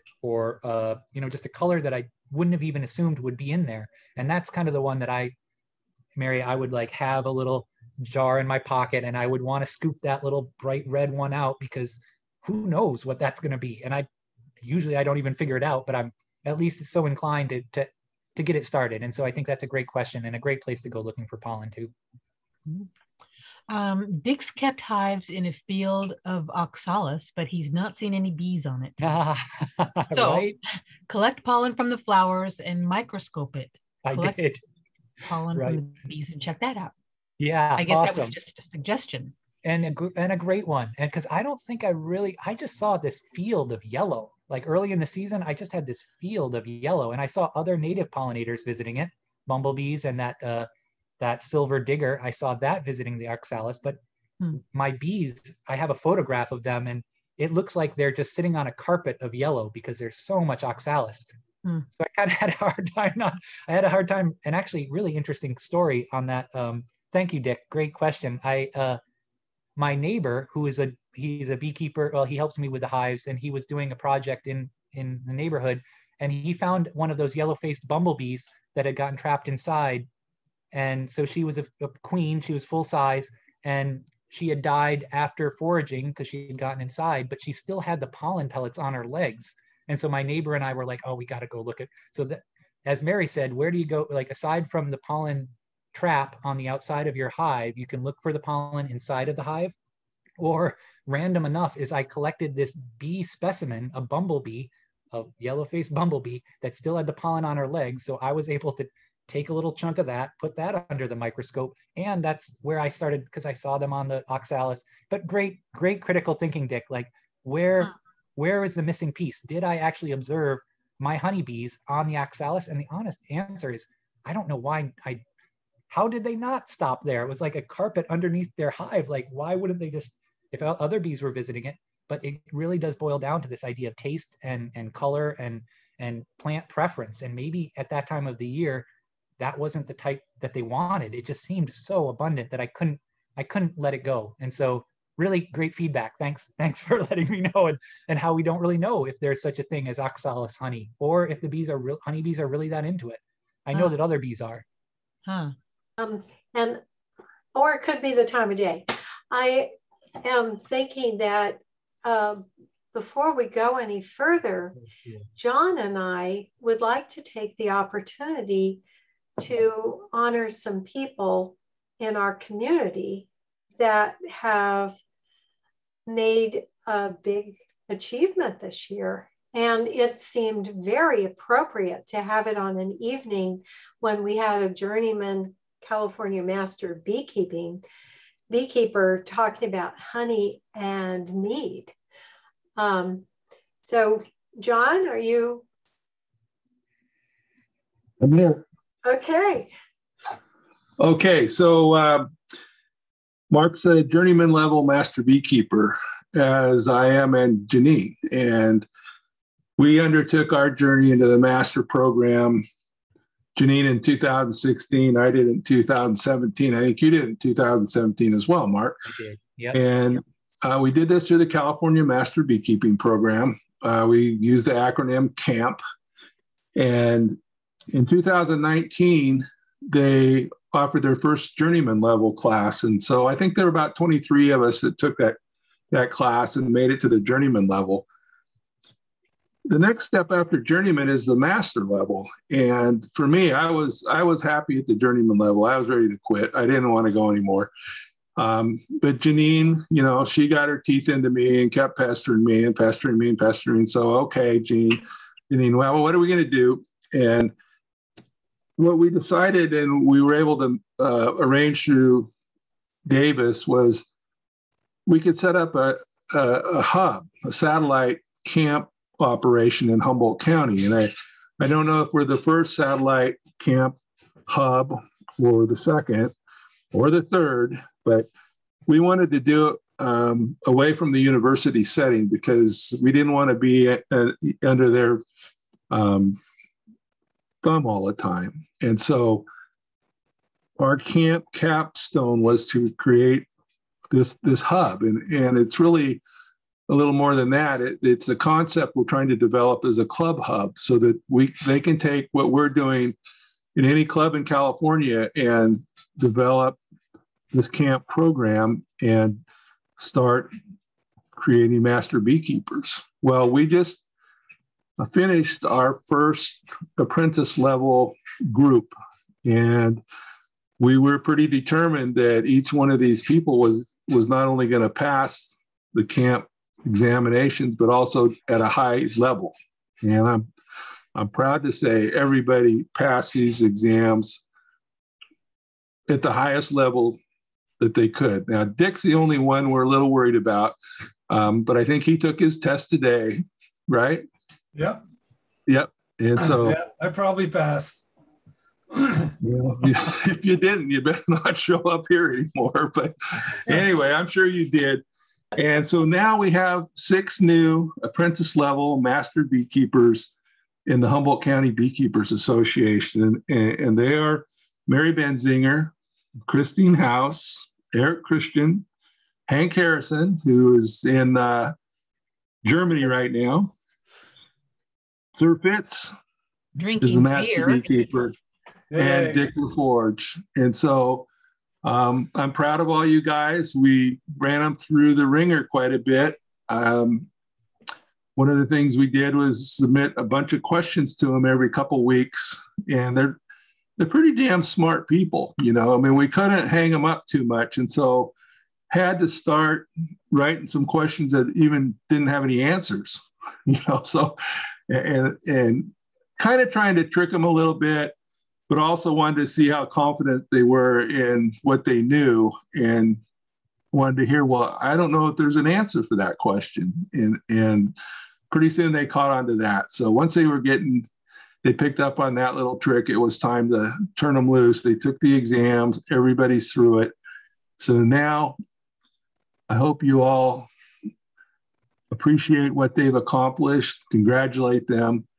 We want you all to consider becoming apprentice level master beekeepers. I think the application process opens up in perhaps November. And we'd like to see a big group next year. Yeah, so, let's give them a big hand. Yeah. Yay. And what does that mean for Janine and John? What would the finish line for a master title look like for y'all? Well, I think we just have to write it up, and I think we're there. And cool. Actually, you're kind of in that loop because we want to run by what we produce by you to see what you think and what comments. Anytime. And the idea is to create kind of a template that clubs all over the state or even out of the state could emulate and improve on. And right now in Humboldt County, you know, the very first class, the 2016 class, there were 7 apprentice level master beekeepers. And I think now there's 2 journeymen, but I'd like to see a bunch of these guys go on to the next step as well. And I think they will. But I'd also like to see it expanded into Del Norte and Mendocino. And we could even do some of Trinity as well. So that's all I have to say, Janine, whatever you want to pitch in. I think you've done a great job of covering it. And we could get back to more questions with Mark. I think that was about it. Mary wanted us to know that a 200 sieve is 75 microns, but that's all we had. Thank you.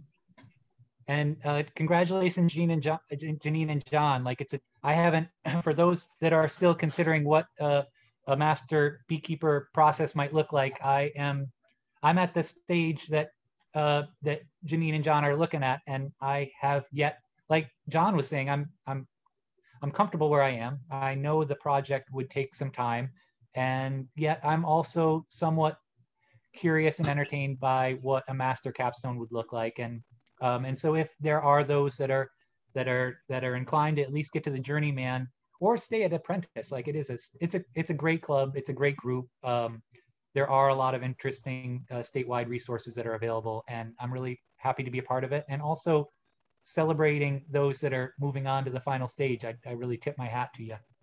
Mark, you have too many interests. I could consider pollen to be something that I'd be writing on, but like John said, that the write-up is, it's important, but the groundwork, the laying out the plan and executing the plan is even that much more legwork. And so I celebrate your accomplishment. I celebrate your new class. I celebrate those that are moving forward. And yeah, cheers. I'm really happy to be amongst you. Well, we're really happy to have you, and I can hardly wait till you can travel up here and visit. I was telling Janine that I would really like to brew a batch of mead with her, and should it get to the stage of consumption, then maybe we could all drink it together. Yes. We would love that. This presentation has been so great. Thank you for sharing all this great information. That's wonderful. And I'll make sure that if anybody has any follow-up, I did notice I copied the chat, but I'll make sure that if anybody has any follow-up, I speak regularly or email regularly with Janine, and I'm happy to take questions. And I'll maybe what I'll do is I can even put my contact. I'll just send it to, is that all right, Janine, if I just send it to you and you could forward it out to the group for me? Yes. Cool. Or maybe you already have it at all. I'm happy. Texting and cell phone is fine. But certainly if you wanted an email, I'm responsive, and I like all the questions, and I'd certainly be happy if anybody thought of something a week from now and they're curious to hear or talk about it. I'm in. Great. And maybe I should go ahead and put your address here. Okay, I can do that in the chat if that would help. Yeah, I was just thinking that might be helpful. And Tamson says, Mark and all my fellow Beaks, you are lovely people. Thank you for your support and for sharing your knowledge. So he's just complimenting everyone. Cool. So that's my email, and send in any random thoughts. I'm happy to take them. Any questions, I'm happy to take them. And yeah, let's hang out together. I'll get up there. And if I can come to a meeting, that'd be great. I'd be happy to do it. Cheers. cheers. Thank you very much for coming. It was great. My pleasure. Thank you, Mark. Thanks, Mark. Yep. Thank you. Yeah, John, good to See see you you. again, too. So what we can do now is discuss anything we want to talk about. A lot of times we have a designated person to give us the answers to the questions, but how about it? Anybody just chat, ask questions, do what you want. Well, Jennifer asked, where will the video recording be posted? It'll be up on Facebook probably in about 24 hours. I'm not sure that it will be up on Facebook because I want to check with Mark. Okay, you'll let me know then? Yes. Okay. I don't have a problem with it. I was a little cautious, but like I said, I guess I'd rather deal with the repercussions than the concerns. It's so much easier to ask forgiveness than it is to ask permission. I'm with you. I'm with you. Let's do that option. Okay. Well, I'll say something. In the September American Bee Journal, where is it? There's a really good article about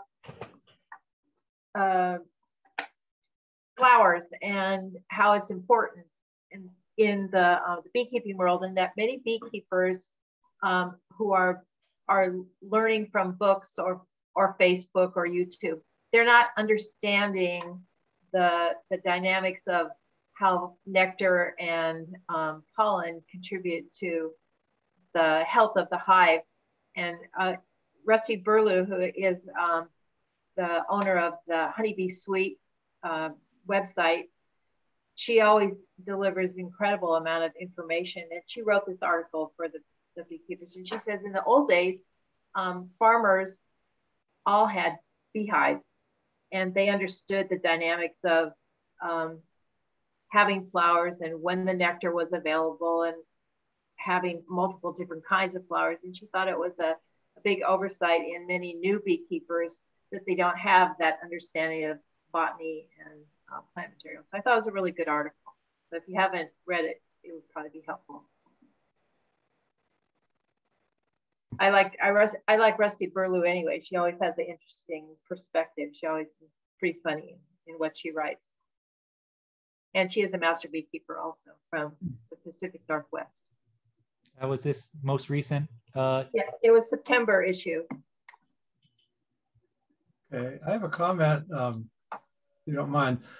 Today, Jeanine and I went to Extended Education and talked with the people there who wanted to talk about the bee classes for next spring, mid-February.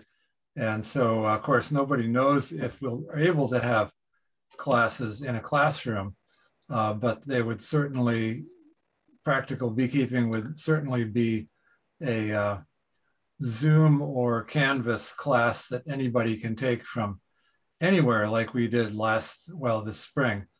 There was also talk about recording the class and putting it in a form so that the university can basically, and with our backup, give the class at different times of the year periodically in a remote way so that it could reach anybody anywhere could really take it. So we think we've got a good thing going, so that's being explored. But that's about all we could say about it right now. We're really hoping that we can do the more advanced class where everybody gets together and visits bee yards, because we think that's where the real learning takes place once you've got the basics. So we're hoping everybody gets vaccinated and this thing calms down, so they'll let us do that. Anything to add, Jeanine? I think you did a great job. Well, and thank you for putting it out there. Yeah. I like the field trips the best too. Yeah, I'd say our weak spot is a field trip and hands-on mentorship after the class is over.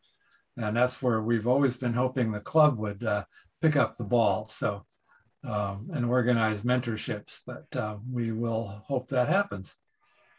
This year, Jeanine encouraged me to help one of the new beekeepers from your class who bought a nuke from Jeanine and I to be her mentor. And I would say I didn't feel completely up to the job and leaned on Jeanine a lot for the questions, but I learned a heck of a lot just being her mentor by going in the hive and helping her refine her skills and answer her questions and have to look up the questions in the books that I needed to give her the correct answer. So I think it's a win-win for people who be mentors for new beekeepers. So I was grateful to have done it. So thanks, Jeanine, even though I was grumbling a lot.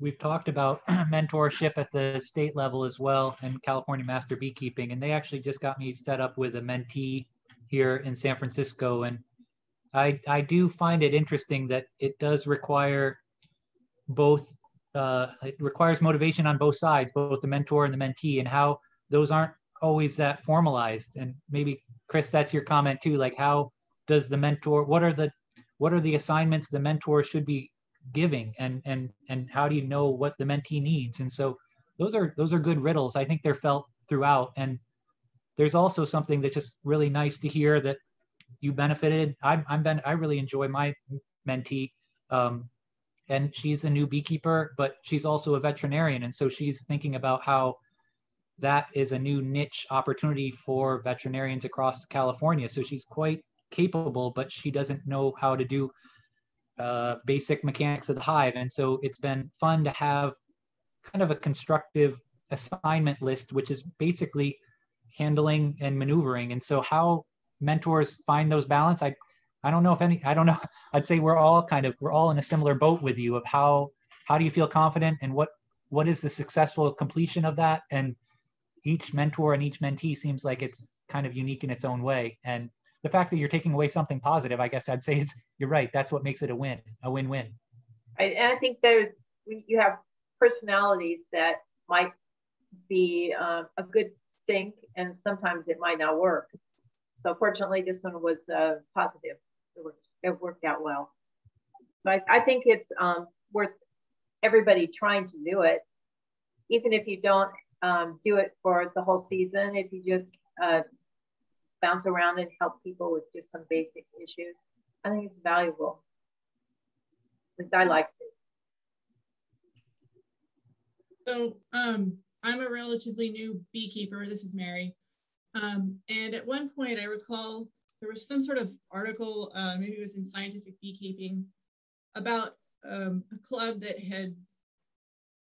somebody was recommending certain levels of organization for mentoring. And one of those included having the newer beekeepers, like maybe after taking the class, talking amongst themselves to resolve questions, and those kind of, it helps percolate issues before reaching out to the mentor. And I feel like that is something that I would enjoy having and would take advantage of, and it would help me clarify my questions, and maybe we could all help each other solve very basic problems before going to the mentor or mentors. And maybe that's something that could be formalized with the class or with our apprentice program or the club. It's got potential. I agree. I think it would be helpful. Also, maybe just having it like a committee for the organization where people can submit their questions and ideas on a regular basis. I don't know. It would keep the same mentors from being inundated. True. And then I also wanted to share something I tried out this season was single formic pro pad treatment of hives. It was something we talked about. It did not work, especially for my larger hives. I did a second round of treatment with the full dose. And so I think I would still do that again with tiny hives. But my mite count was still, it's like almost like I did nothing on one hive. I mean, the population had increased. Maybe it would have been worse otherwise, but I came out a week after at 8.4% on one of my hives. So this weekend will be, I need to check if I've got one more week post-treatment or if this is 1 week post-treatment on the second round, because I'll be assaying again. But I just wanted to share that I tried the one Formic Pro pad, and I did not like what I saw, especially with my larger hives. Mary, I ended up using 2 pads for this, one pad, and then I went back and changed it to 2. I want to, if you do your mite counts again, I'm curious to see what you find if you do. I'll be doing them this week. Okay.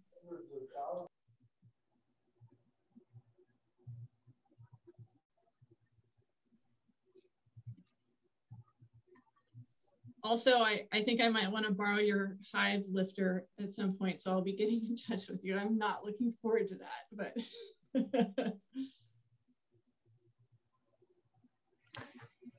If you're talking about that hive lifter that looks like you use 2 people, it's like a giant pair of tongs. There's one that came from the McMullen donation that I have at my house too. Oh yeah. So.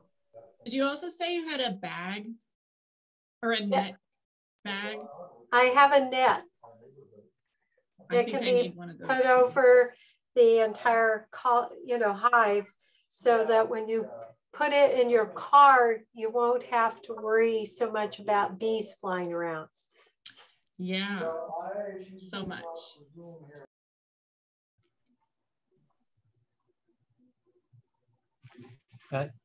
Chris and Janine and John and Cheryl and all, thank you. I think I'll sign off, and I really appreciate the opportunity. I had a really good time.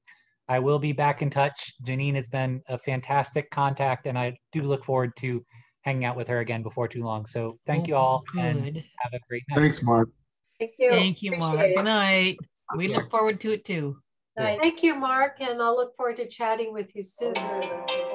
I'll be in touch. Take care. Okay. Does anybody have any more questions they want to talk about? I guess I have one comment. I've been getting, people are doing their discovering what happened after they did their mite treatments and sometimes needing queens and whatnot. There was a notice out from Man Lake that they're selling queens. That was about a week ago, but the latest report is that they don't have any now. So as far as I know, there's no queens available unless you get them from Oliveras in Hawaii. So I hope everybody's hives have nice queens and lots of honey on them and no mites or very few, and you're all ready for winter because it's obviously changing very fast right now. Right.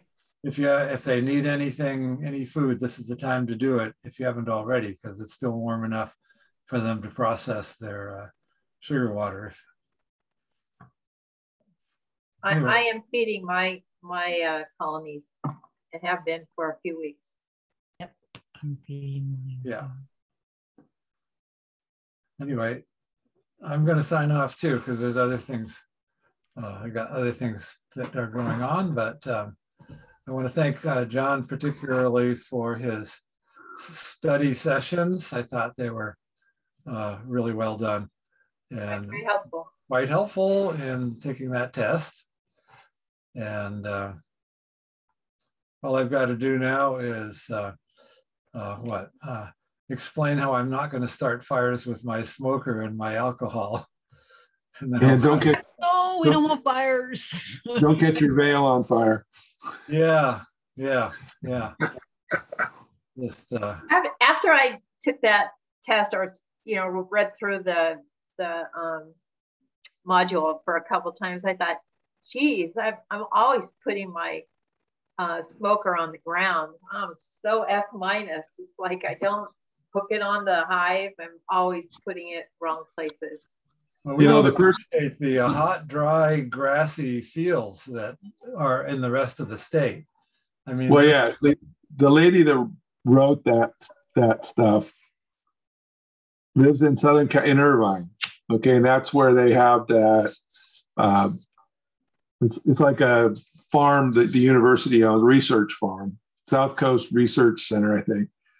Of course, they've just gone through all these fires, and so they came up with all of these rules and regulations. That's part of the reason I didn't want to have anything to do with Humboldt, that have our Camp Humboldt satellite. But you burn a house down in Irvine, probably going to be a couple $1 million.